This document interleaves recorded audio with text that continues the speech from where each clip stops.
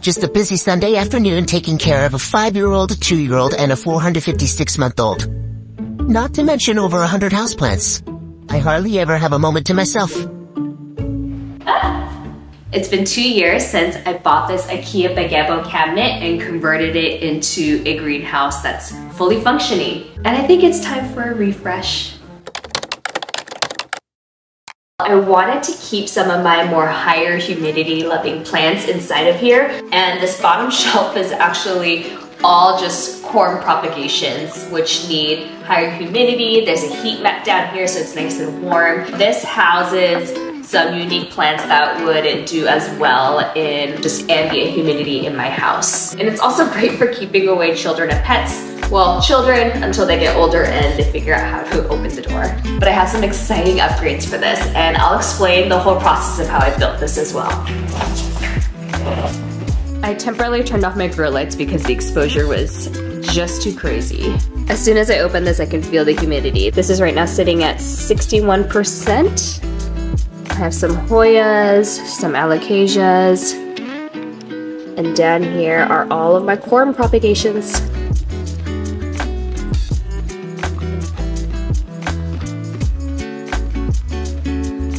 Look how cute that is. This is the baby to the sad looking mom. I kind of went crazy with plucking all her corms and she wasn't happy about it. Ooh, this one popped a leaf too. So I did all of these in December. They all grow at different rates. Here's another sibling. String of hearts that I'm rooting. This one is from the same batch, but clearly not doing anything. It's the runt of the litter. Ooh. I don't remember what this one is, but it's a variegated alocasia and it's really pretty. Is this a poly? Is this a dragon scale? Maybe it's a poly. Look at all that algae. Oh well. Not doing too well, but it'll be fine. The roots are still good. Variegated pink dragon. This was from December too, but no action. Oh, this is the variegated dragon scale. Also no action. Oh wait! Just kidding, there's roots. It just hasn't popped a leaf yet. Oh my gosh, it's so dirty down here. I'm pulling all of these out of their high humidity environment, so I'm gonna work pretty quickly just because these are not used to just being out in the general population environment.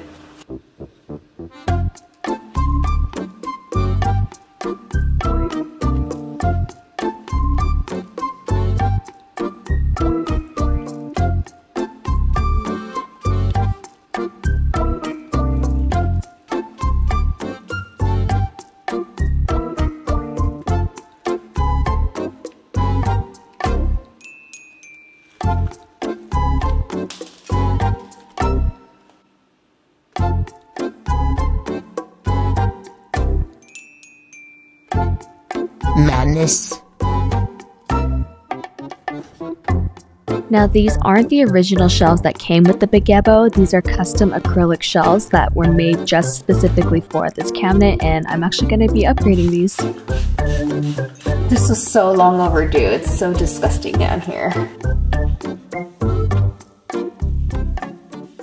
So for all the cords, I have light and fan cords feeding through the bottom here.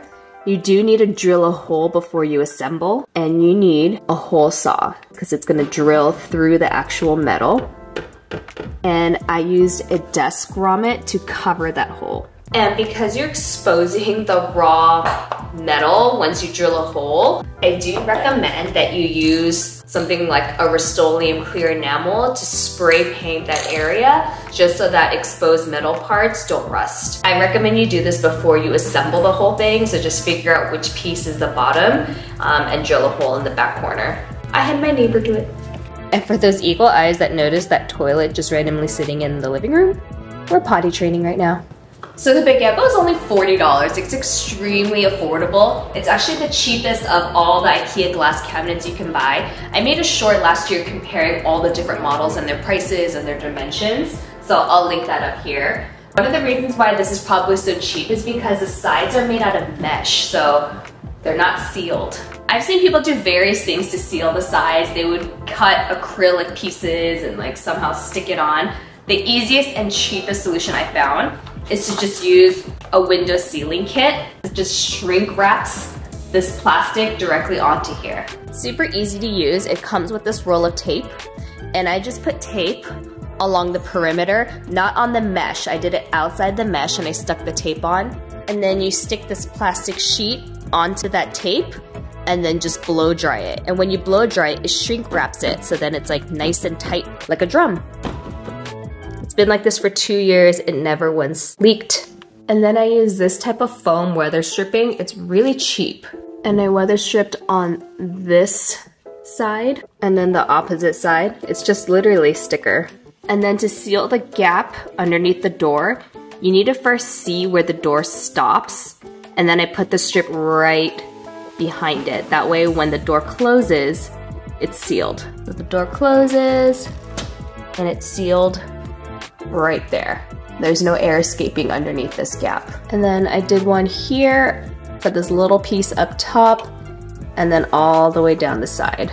This will seal the gap when the door is closed on that side. And again, you need to leave space for the door to be able to close. So I'm doing it right after the part where the door closes.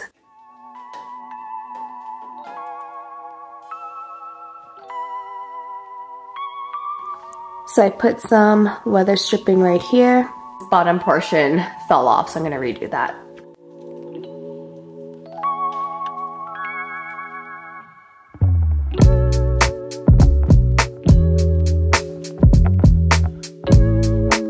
So everything is sealed all the way around. There's nothing up here. This is where the door closes and that's the magnet, so no seal there. Note to self, find a screwdriver that fits. I was lazy and just got whatever was on hand, but this is not the right size. It's like way too big. Plus this is a flathead, not a Phillips. And the upgrade I'm doing is I'm going to be installing new shelves. Look, they're Monstera leaf cutouts. And a pegboard set.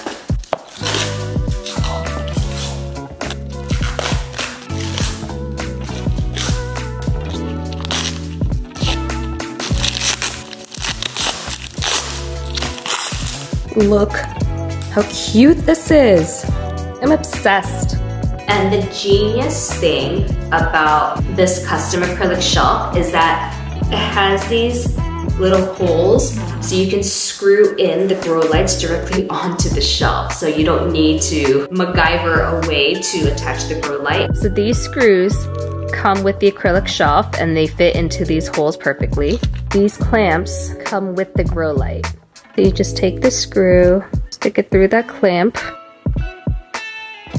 Here's the light. Snap it on. I'm gonna move it over to the middle. And then I'm gonna fit it on here. You just tighten it in. And now the pegboards.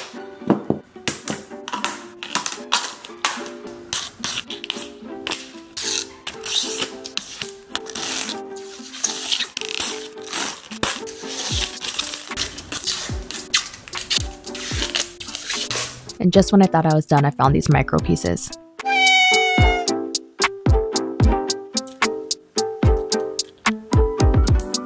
Again, these magnets and hardware came with these custom pegboards.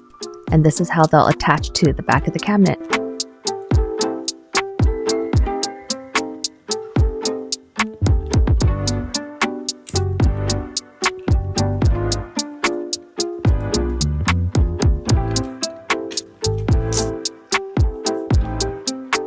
Note to self, don't ever do this on a furry white rug because it's completely dirty now.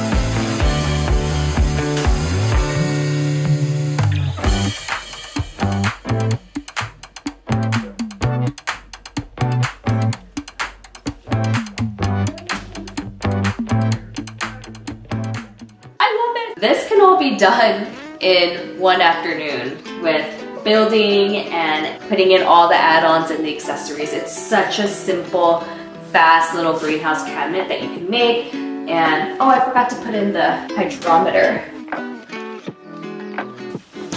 That helps me keep track of the humidity. Everything is going off of the smart timer, so the lights will be on for 12 hours a day and automatically shut off. Fans, I have them running 24 hours a day. They're computer fans, so they're built to be able to run for a long period of time. I love how everything has levels all the way across with the pegboards, and you can see the difference in the lights. This one up top is more yellow, the black ones are more bright white. I'm gonna see what difference that makes with the growth as well.